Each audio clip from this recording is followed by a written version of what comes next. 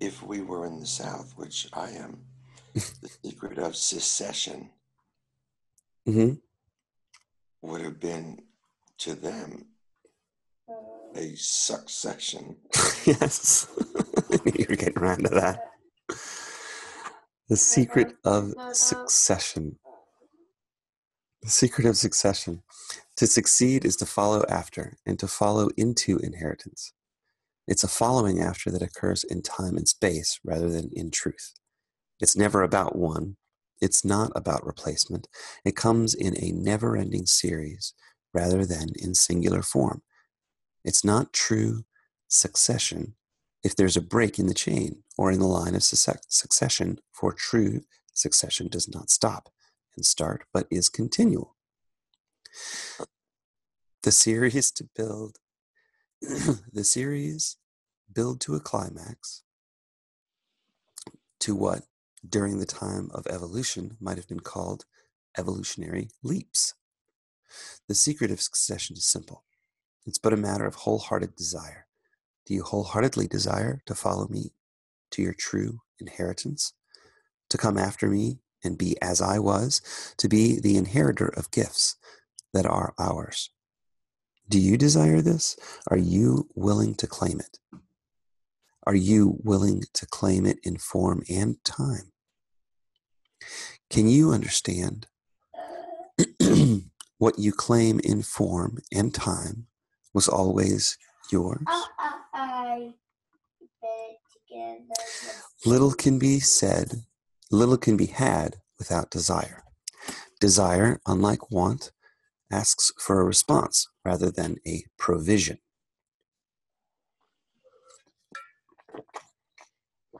Desire is a longing for, a stretching out for.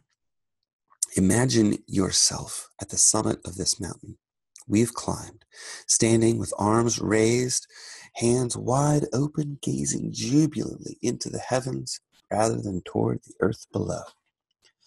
This is the stance of both desire and fulfillment, of longing and attainment, of having asked and received, of having striven mightily and succeeded. It's what comes after the embrace of homecoming, and what comes before the passing of desire and reverence that replaces it. It acknowledges a certain taking over of the spirit of desire. Having arrived, the desire to get there has not been satiated, but only has grown into something different. With having arrived comes the presence of self so long awaited, the joy of accomplishment, the taste of victory. But the desire is stronger than ever before. The influx of attainment has begun. The height of achievement has been reached. Your glory is realized, but the desire is stronger than ever before. You're not alone in your glory or achievement, and you marvel that this takes nothing from your feeling of accomplishment. You want to share it with the whole world. From the top of the mountain, arms outstretched, this desire too has caused your arms to raise as if of their own accord. You feel the power of giving and receiving as one. For this is what this gesture symbolizes.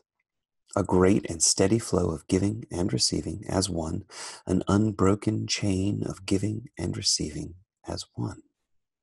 You offer up your glory and call it down from heaven, both at the same time.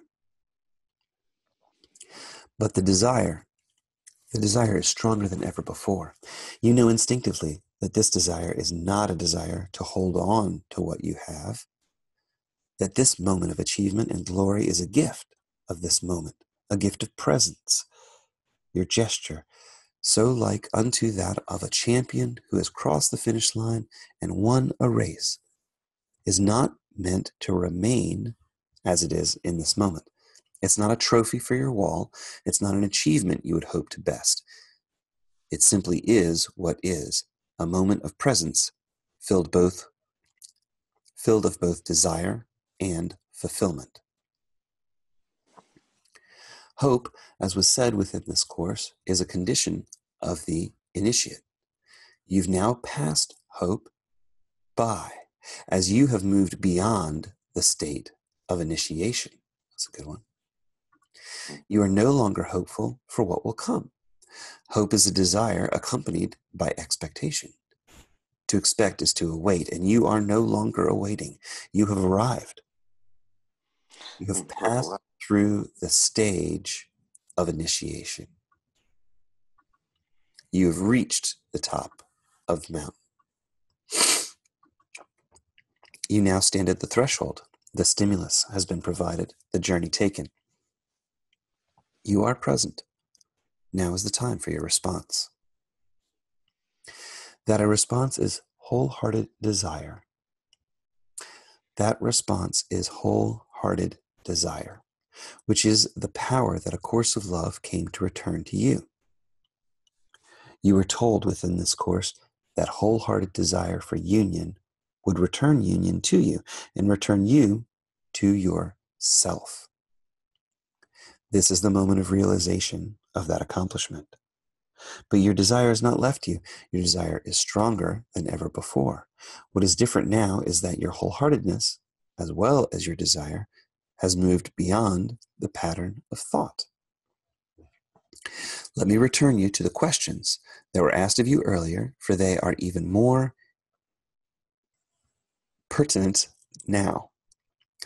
Do you think desire will still be with you when you have achieved what you have desired? Is it not possible to conceive of a time in which desire will no longer serve you, just as learning now no longer serves you? If you reach a state of full acceptance of who you are, and in that state fully accept that your contribution is being made, will desire still be with you? Your heart is a full well. It's because you have now turned your heart instead of to your thinking. Sorry. It's because you've now turned to your heart instead of to your thinking that you feel both fulfillment and desire. But my earlier questions seemed to indicate that once fulfillment was reached, desire would no longer be with you. But your desire is still with you and stronger than ever before. The only reason why this might be so is that it's meant to be so. Something still desired. Desire asks for a response. Earlier it was said that desire asks for a response while want asks for provision. What's the difference we speak of here? Provision is about preparation for future needs. This is an appropriate response to what we want, but it's an inappropriate response to desire. It's an assumption of needs unfulfilled. You now stand in fulfillment. This is the secret of succession.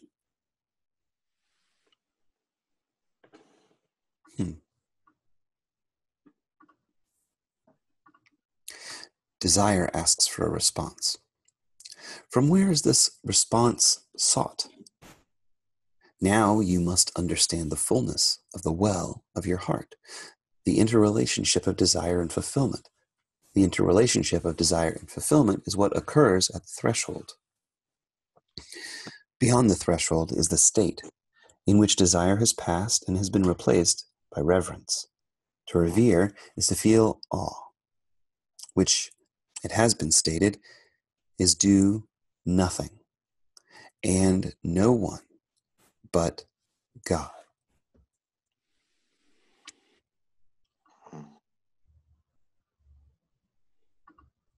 To move beyond desire to reverence is to move into the state of communion with God, full oneness with God, wholeness.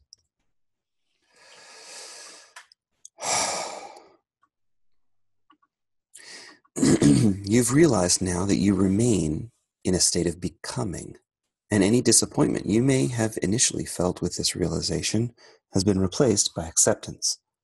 Acceptance has come because you recognize the signs of becoming that we have been discussing. Acceptance is the key to all of my problems today. Yes. You recognize them because they are what you are feeling.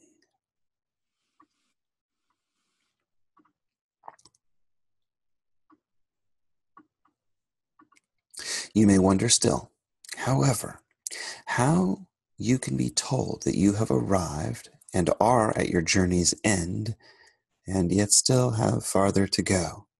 Yeah. You have nowhere to go. The journey's over. Nowhere left to go. You stand at the threshold, the gateway to the site you've traveled so far to reach. You're here. Your desire fills you, even while you know the glory of having arrived. But having arrived here, it is as if a new question is asked of you. Just as in the myths that are ageless as they are timeless, you're asked for something here. You're asked for a response. Only in myth is this response to a specific question, but even the specific questions of myth, when seen truly, were questions of the heart, calling only for response from the heart. Desire calls here, louder and stronger than ever before, because of your proximity to what you have desired. Every hero's journey returns him home, to where he started from. In story form, this takes place with movement. Years are spent traveling many paths and many miles. All the heartaches are experienced along the way. All the experiences and learning occur on the journey. This is why you've been told of the time of parables or stories. It's over. This is why you've been told that the time of parables or stories has ended. This is why you've been told as within, so without. This is why you have been taken to the top of the mountain without leaving home.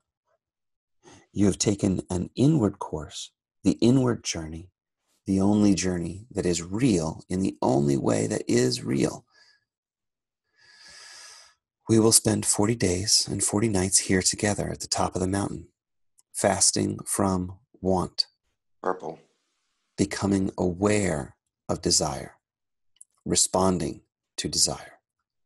This is the final stage of becoming. Herein lies the secret of succession, being successful and succeeding.